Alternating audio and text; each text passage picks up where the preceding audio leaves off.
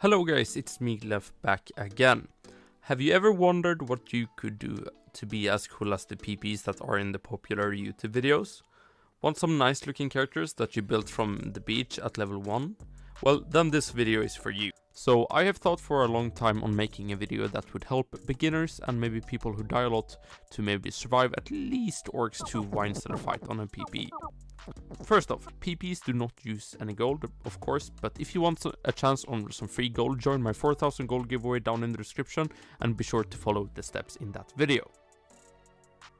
What I mainly see when I watch people complain that they died on a PPE is that they took water above their heads. This is a literal Swedish saying and means that you probably did something you weren't ready for. This could be applied in many situations. Maybe you teleported to Godlands at level 1, or that you tried to stun Oryx 2 while having a tier 2 shield and no maxed stats, or going into a unlocked Oryx Sanctuary portal at level 15. Take time with your PPs and don't go into stages you aren't ready for.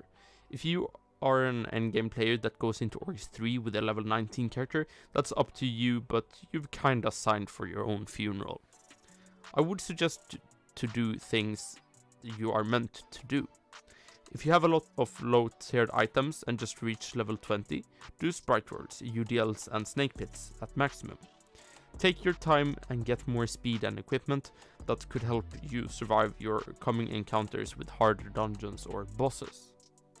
This is what I would suggest you doing and focusing on while starting a PP. Do lowland or midland until level 10 or 13. Teleport to Godland and kill gods while being near other maxed people.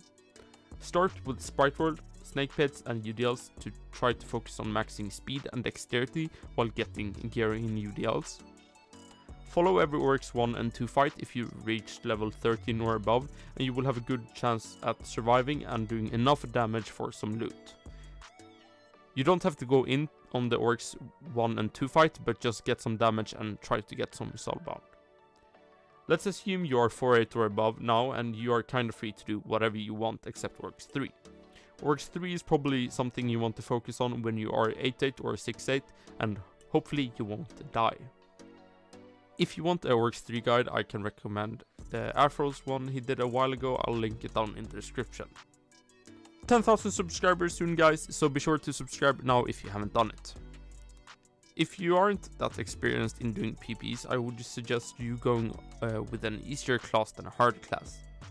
This might sound too obvious, but it's easier to survive with a paladin or warrior or knight than a trickster.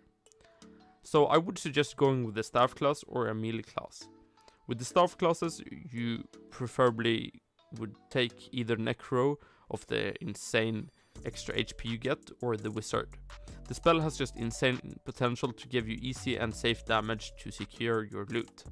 Melees are for the good defense stats. So now that you followed my steps above with taking an easier class and doing the safe steps, we can now talk about efficiency. Let's say you have chosen your class. Check what gear you can get from certain dungeons. Try to avoid those dungeons to max out efficiency and not risking your life. Now we're talking about dungeons that doesn't drop any items for your character. If you are a warrior and you got a crown on your 20th shatters, stop doing shatters since there isn't anything in there worth your time. It's better to go out and kill hermits and sphinxes to increase your chances at getting a jug, for example. I did see that you liked my how to game fame, and if there are any other guide videos you want me to do, comment them down below as well. So be efficient with your time and try to make your PPs get that gear they deserve. Also, if there's an ST set on an ongoing event that you can get on your PP, I would suggest joining a dungeon running Discord and try to do them more efficiently there. Doing dungeons that drop greater potions or maybe 2 potions would be the best for your PP to get maxed as fast as possible.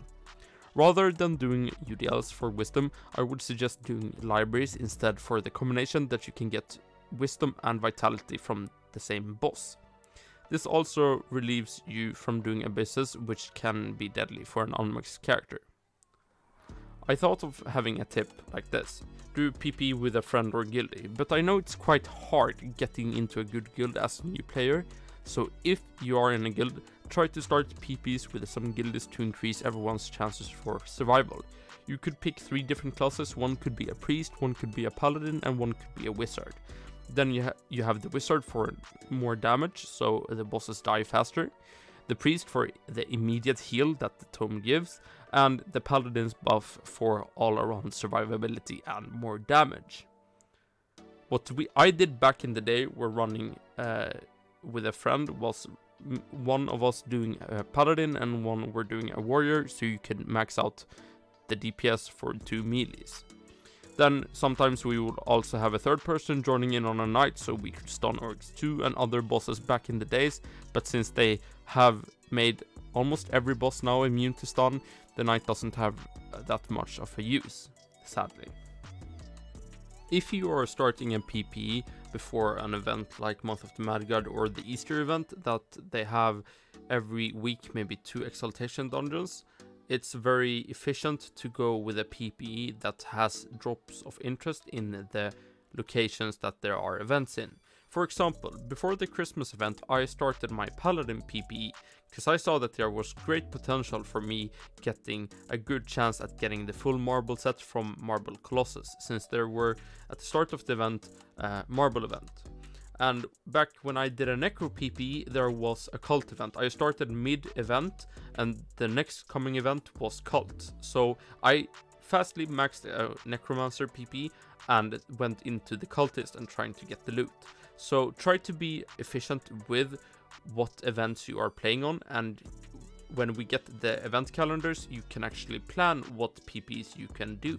So this is a very smart tactic if you want to maximize your gear and what you can gain to your PP.